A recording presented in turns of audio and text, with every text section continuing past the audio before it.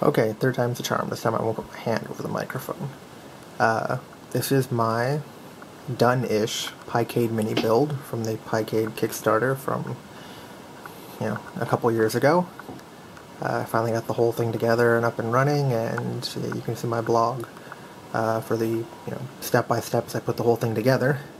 It's basically a wood cabinet with the joystick controls here. You got an LCD screen. These are some of the buttons that came with the kit. It came with enough buttons, but they were just kind of two of every color, and I went ahead and decided I didn't want that, and I wanted a different ball on the joystick, so I changed them out with parts that I had. But it comes with enough buttons. You have the 6 on the top, you've got 2 front buttons, and you have a button on each side. And then you've got speaker grills over here. You've got the marquee, design under the control panel here, and there's 3 different ones that it comes with, and you can get the schematics if you want to make your own. I picked the one that I thought was the most neutral. If you can imagine this as being the most neutral one. This is pretty much what the kit comes with. It's the screen. It basically comes with everything but the brain for the machine itself. You have this keys, and we'll see inside there's a single board that basically turns button presses into keyboard input, like a USB keyboard, so you can put whatever PC you want in there, and you can reprogram exactly what keys these buttons are sending, and away you go, and that works with pretty much everything. Way simpler than setting up actual joystick drivers or anything. You can see everything's kind of put together with these wood panels, kind of like jigsaw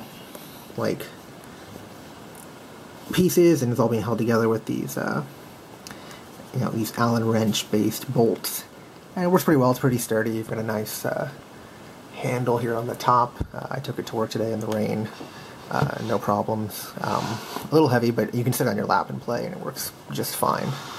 So here's the back. Let me put some light on it.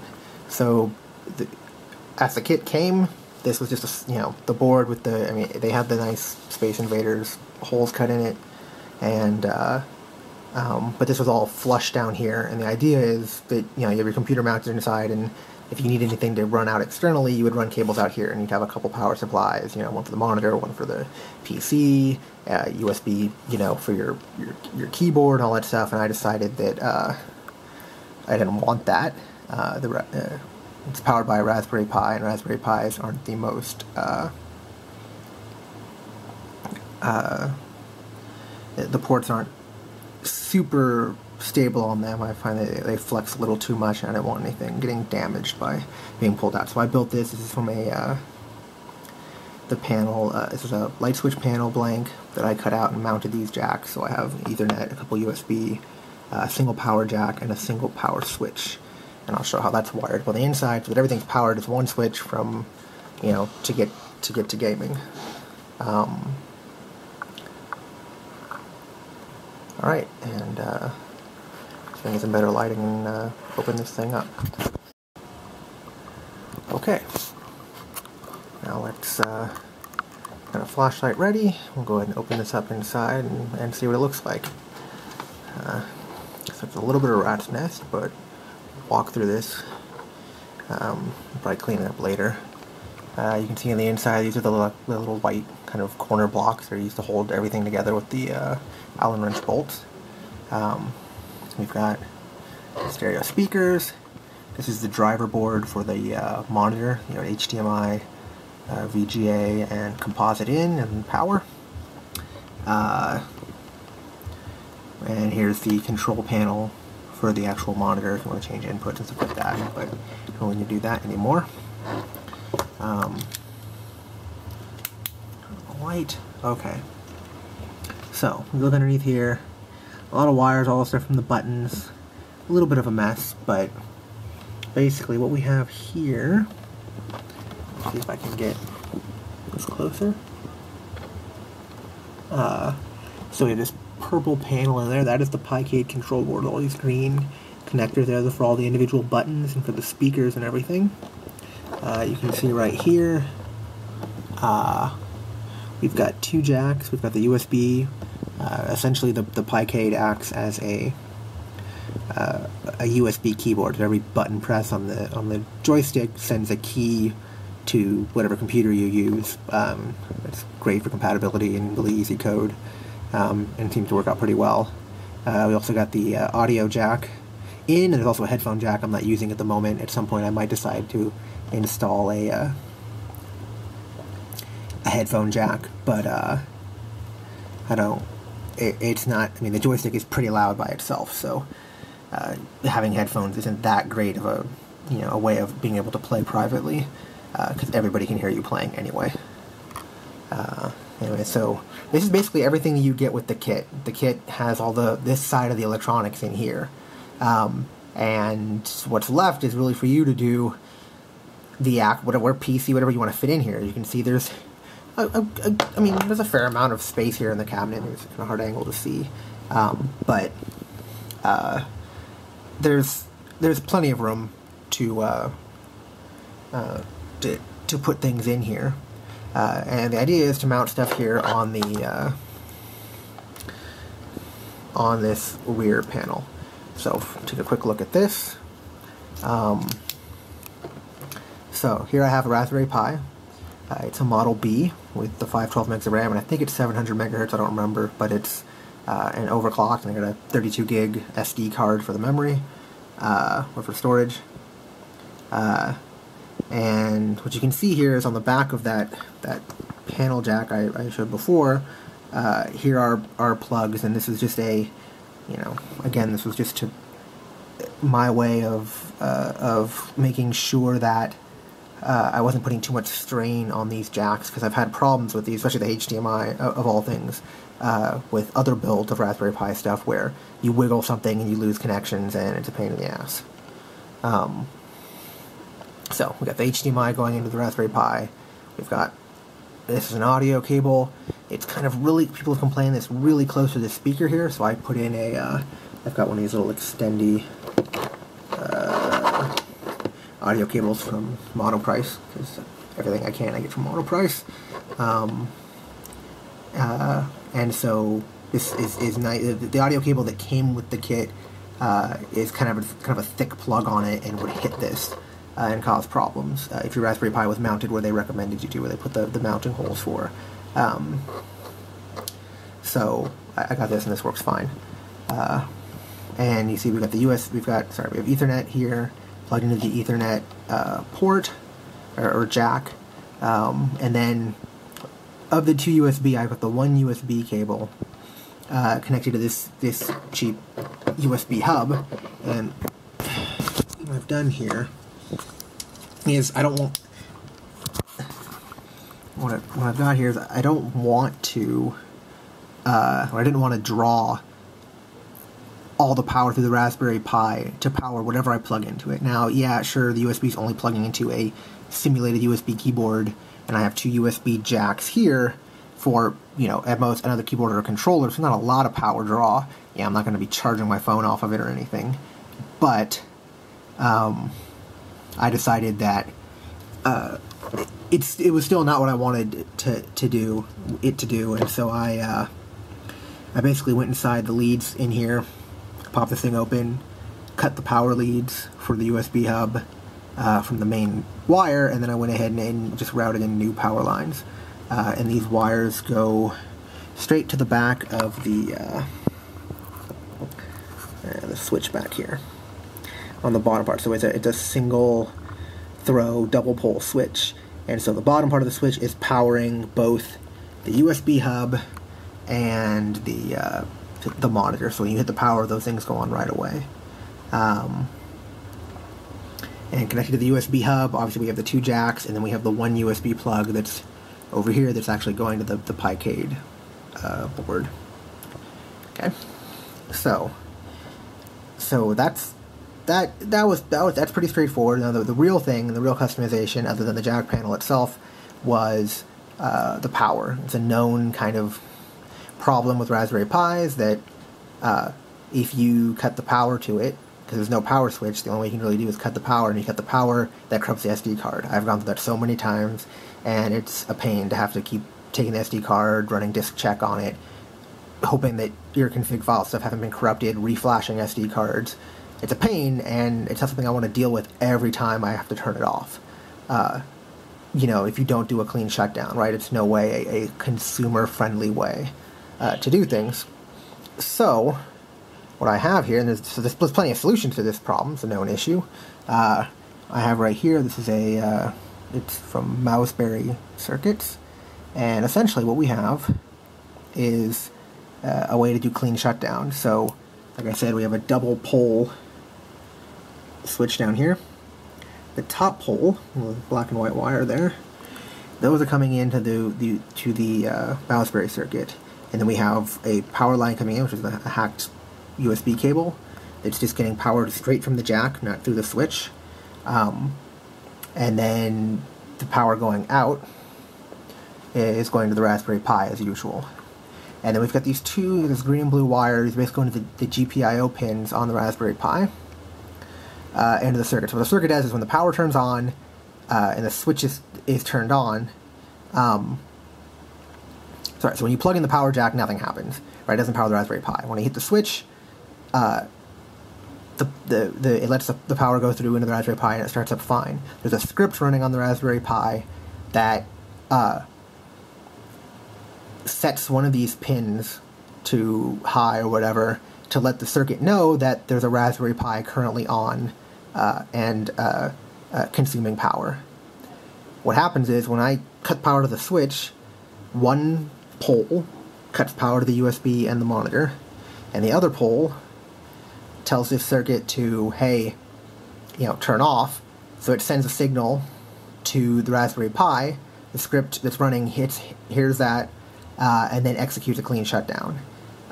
When the shutdown occurs, obviously the script stops running, and when the script's not running, the little circuit here recognizes, like, oh, okay, there's no longer a computer that needs power, and it cuts power completely.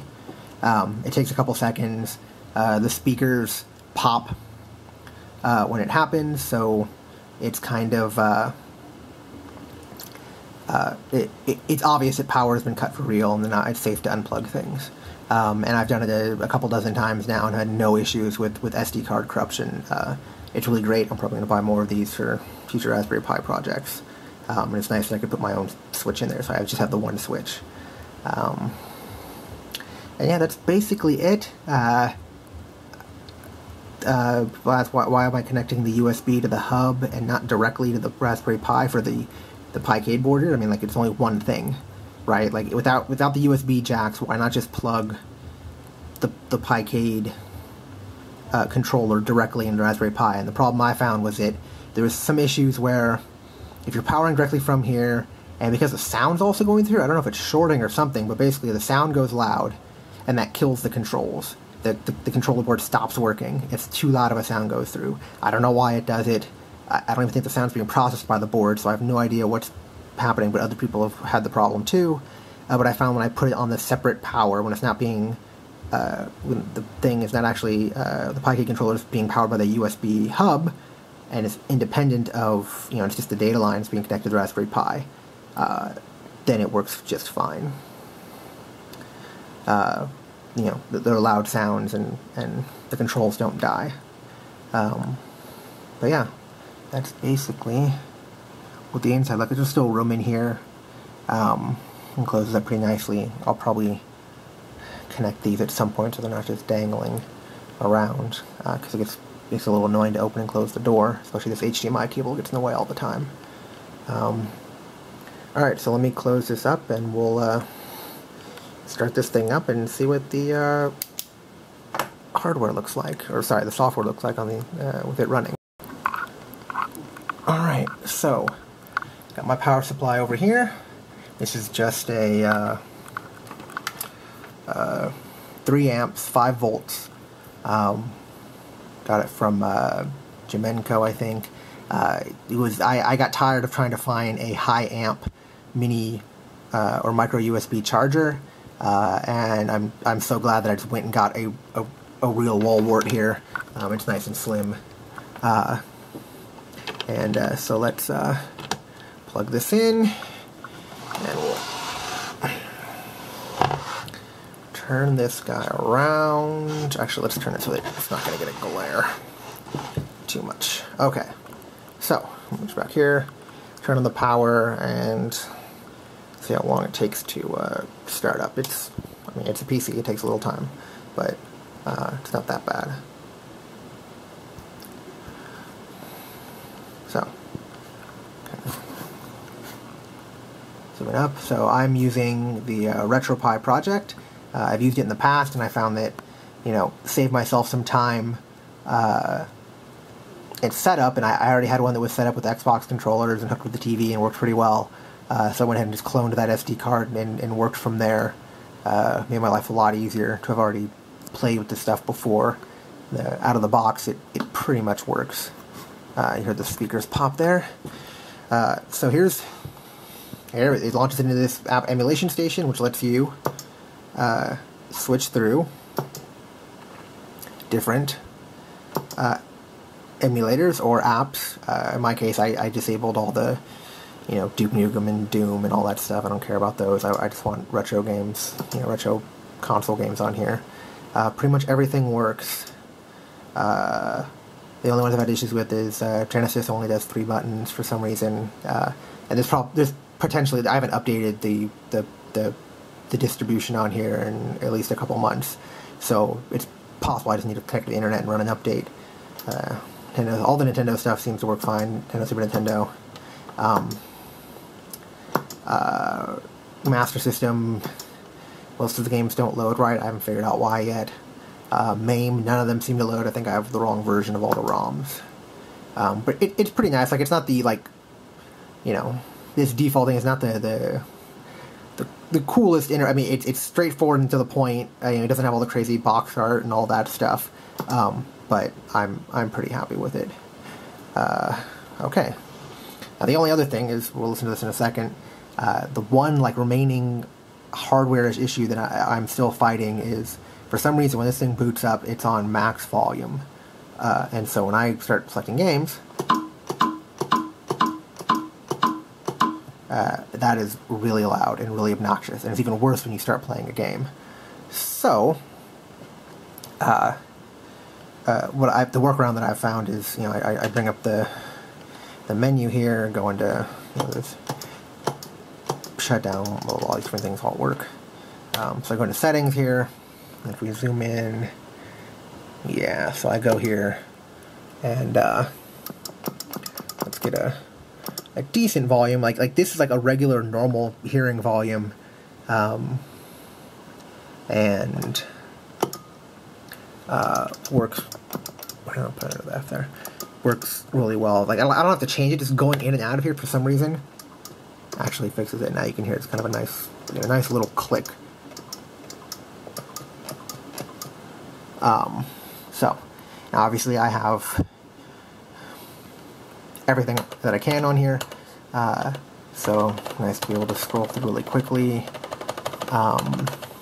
Like I said, 6 buttons aren't working on the Genesis emulator, but that's okay, because the game that I'm going to show, you know, if you're going to show a game for Genesis emulator, there's only one real choice. Good old Sonic the Hedgehog. So,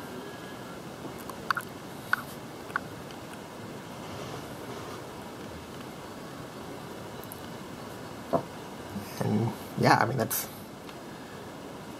all. I mean, that's all there really is to it. Like, the Genesis works great. I can start here, and, you know, I've got my controls, and if you go through my blog posts where I, you know, build this whole thing, I have my configs all saved up there, so you can use my exact configs if you want to, and save yourself some configuration if you decide to use RetroPie. I know most people are using Pi MAME. I really do want to get arcade games. I would love to be able to play Pac-Man on this, an actual arcade Pac-Man, but in the meantime, I will just, you know, I will live with playing, you know, all of the home console games. And so, yeah, this is, I think this is Pico Drive is the actual emulator, but, you know, oh, well, I lasted for 21 seconds playing Sonic one-handed, trying to balance the camera. Now, there's other things, so I set this button down here for menu control stuff. This is all part of RetroArch and RetroPie. But basically I can do this to do, I think this is volume control. So, it's knowing that also happens, but actually let me pause it. I'm only going to hear the volume. Okay. So you see a little down there at the bottom, the, you know, so I can adjust the volume in-game. I also have save states and load states, which I don't think Pico Drive works. If I do save state, yeah, failed to save state. And I also can bring up the emulator menu, which gives you all the options. By default, I have everything configured to be as full screen as possible, and as you can see, you know, there's a tiny bit of a lip because it's not, you know, perfect. I don't want any, you know, rescaling. You know, I want the exact aspect ratio, but that's pretty much all of the screen being used for a Sega game. Alright, so let me just, I use the two outside buttons to exit out of the emulator, so I'm going to do that really quick. So that exits out of the emulator. It's a little annoying that it doesn't keep track, like, I mean, there's a way where you can, like, jump by letter in the emulation station, but I found that it doesn't really work well. I don't get how it's sorted. It's not sorting by letter, it sorts by something else, and it's really annoying. You know, Super Nintendo works, obviously, you know, for a time we didn't know what the mini controls were going to look like. They say at least 4 buttons, but we have 6, and of course it's in a perfect Street Fighter layout. So, since I can't get 6 buttons to work on Genesis, I'll have to live with using 6 buttons on Street Fighter on Super Nintendo. So.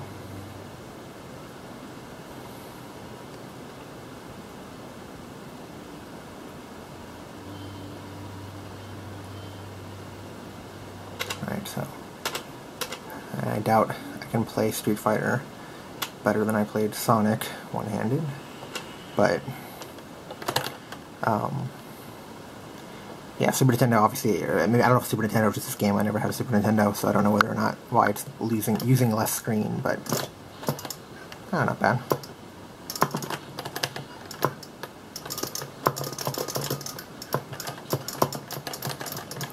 Come on, if I win one-handed.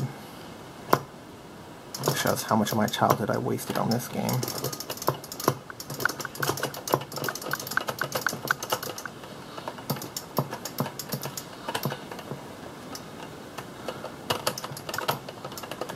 Nope. I don't think it's gonna happen. Nope, not gonna happen. Alright, yeah, so I got the same stuff. I can exit out here. And, yeah, I mean, my main goals of this thing are pretty much set. I have one switch to turn it on, one switch to turn it off. I don't, at this point, really need to plug in a keyboard to debug anything. During regular gameplay, I haven't run into any issues where I've had to stop playing a game to configure stuff. Everything's available from the keys that I have, and all the configs that I've used are connected to my blog. So I know a lot of people are still waiting to get their Kickstarter stuff. I was lucky enough to get mine pretty early. I don't remember what tier I was in, but obviously I got mine shipped in, and, you know, barring some minor build quality issues in terms of pieces not fitting together right, for the most part, it came with everything that, you know, that I could ask for. I mean, I would have liked if it was Raspberry Pi specific, and all I had to, you know, they had a distribution ready to go, and I just plugged in a computer and ran it. But it was also fun to customize it a little bit, because, you know, you don't take it apart and change it on yourself, then, you know, what's the point? Yeah, and I think that's pretty much it. I hope you enjoyed. Check out the blog to see the step-by-step photos of me putting it together, and config files, and, you know, my complaints about, you know, some stuff I've probably forgotten now, but in terms of putting this, you know, problems I had putting this thing together, and the Pimeroni guys, you know, coming to my rescue and listening to my feedback, and I hope you enjoyed. Turn it off.